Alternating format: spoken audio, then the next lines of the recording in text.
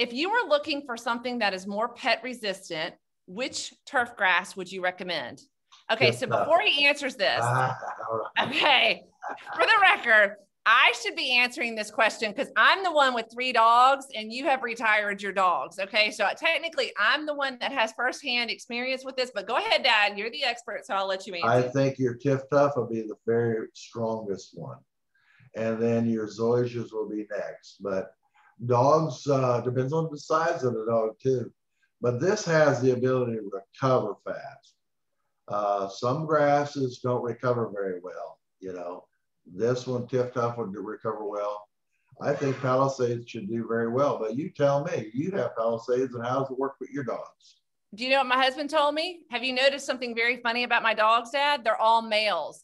After our first female, because as you know, females and how they go to the bathroom, he told me he will always own a male because they go on the fence post and they don't damage. So at that point, we know that they're not using much of the bathroom in the yard.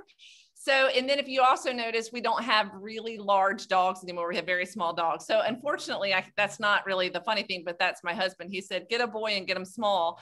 But I had trouble with St. Augustine when I had Millie. I mean, she was a female lab. It did fine on the wear and tear. She would choose her one path and that was fine.